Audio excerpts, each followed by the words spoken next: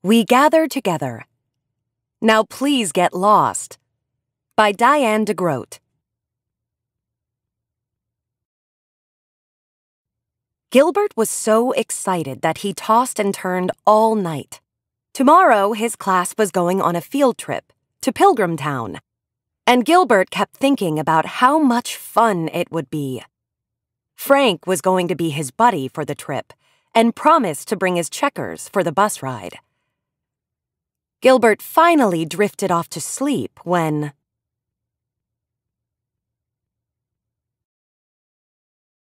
Bam! Something bopped him on the head. Gilbert woke with a start and fell off the bed. His sister Lola laughed and waved her doll around. "You have to get up," she said. "I am up," Gilbert said. But he was really down on the floor, stuck between the bed and the wall. Lola tried to bop him again. "Mom says you're late for school." Gilbert had never been late for school, but today he was tired and didn't want to get up.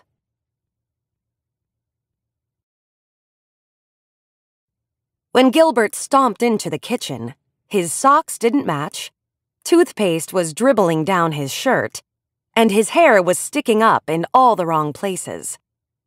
"Oh dear," Mother said when she saw him.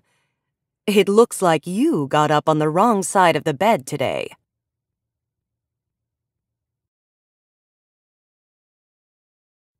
She handed him his lunch bag as he hurried out the door. Gilbert had missed breakfast, and his stomach growled all the way to school.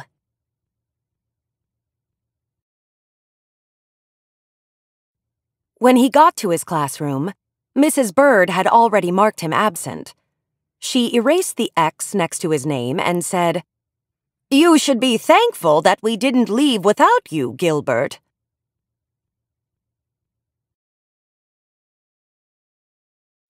Gilbert wasn't so thankful when he saw that everyone had already picked their partners for the trip. The only person left without a buddy was Philip. Philip was always the last one to get picked for anything. He couldn't catch a ball or run fast. He was also a big tattletale. And now he was Gilbert's buddy.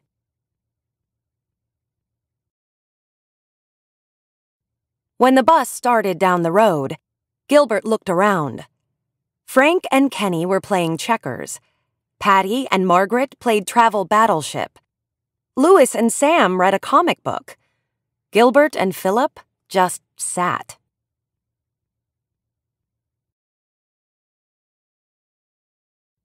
Gilbert's stomach growled again.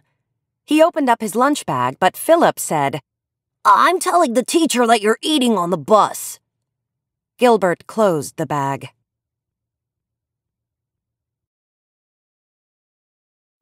Finally, Mrs. Bird said, "Now, class, we're almost there. At Pilgrim Town, we'll see how the early settlers lived. They were thankful that they got through a hard winter and celebrated their first harvest with a Thanksgiving feast.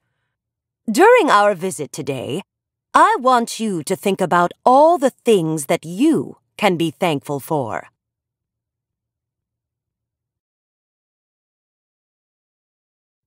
Patty raised her hand and said, "I'm thankful that no one threw up on the bus." Louis shouted, "I'm thankful that we didn't have to do spelling today." Everyone laughed, except Mrs. Bird and Philip, who was the best speller in the class.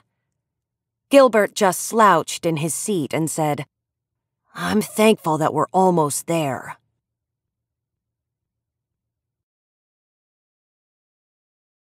When the bus pulled into the parking lot, Mrs. Bird said, "Remember to stay with your buddy at all times, so no one will get lost." 2 by 2, they walked through the village, where people in costumes talked about how the Pilgrims lived. As they headed toward the blacksmith's shop, Gilbert ran to catch up with Frank and Kenny. Philip ran after him, calling, "Hey, wait for me!"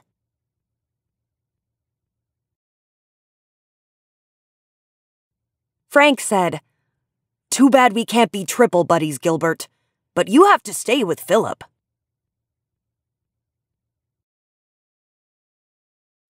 When Philip caught up, he said, "Don't walk so fast, Gilbert. Mrs. Bird wants us to stick together." So Gilbert walked really, really slowly. Philip pulled at his sleeve and said, "Hurry up, Gilbert."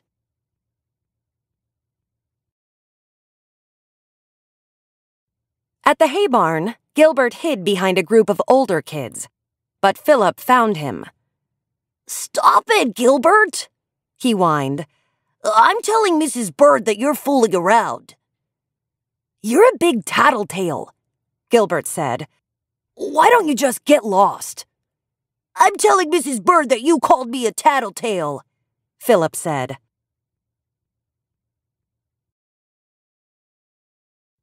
On the way to the picnic area, Gilbert slipped into the restroom when Philip wasn't looking and locked the door behind him. Now Philip would never find him.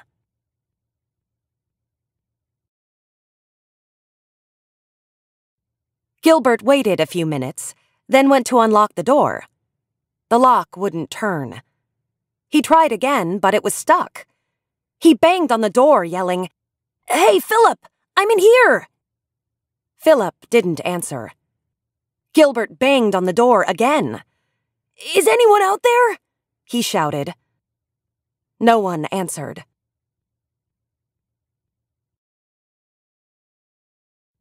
Uh-oh, Gilbert thought. If Philip didn't see him go into the bathroom, no one would know he was in there. Or worse, Philip might not even tell anyone that Gilbert was missing. That's what Gilbert would do if he were Philip. The class might leave without him, and Gilbert would have to spend the whole night there. Alone. In the bathroom. In the dark.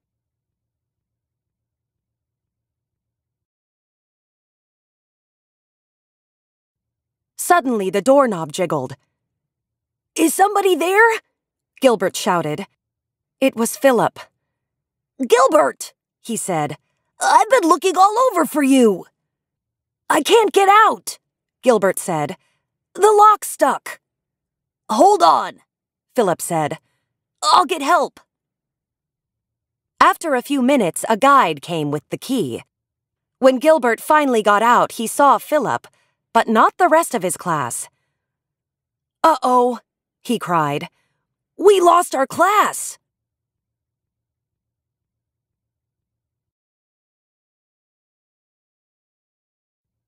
As they walked to the visitor center, Gilbert knew he was going to be in big trouble. And Philip was too. All because of him. Gilbert waited anxiously with Philip at the lost child corner until the class appeared. But Mrs. Bird wasn't mad. She said, "There you are. I'm so glad we found you." Louis wasn't so glad. He said, "We could have been eating lunch already, but we had to come looking for you and Philip." Gilbert said, "It's not Philip's fault. I was hiding from him and got locked in the restroom. But he found me and got help."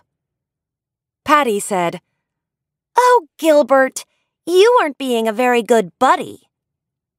And Frank said, "I'm glad Gilbert wasn't my buddy."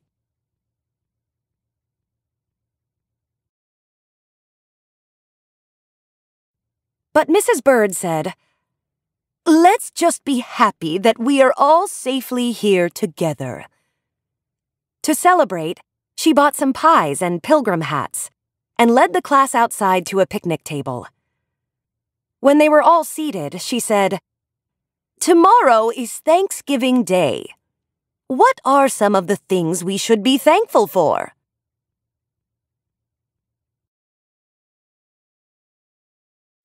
"Pumpkin pie," Louis said, helping himself to a piece. "Thanks for getting lost, Gilbert." Patty said, "I'm thankful that we don't have to live like the Pilgrims did. They didn't have TV." "Or comic books," Sam added.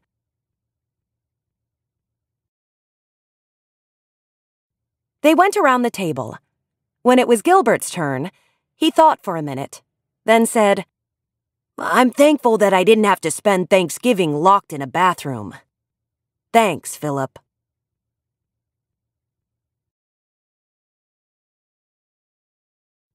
Everyone shouted, "Yay, Philip!" Philip turned red and said, "That's what buddies are for."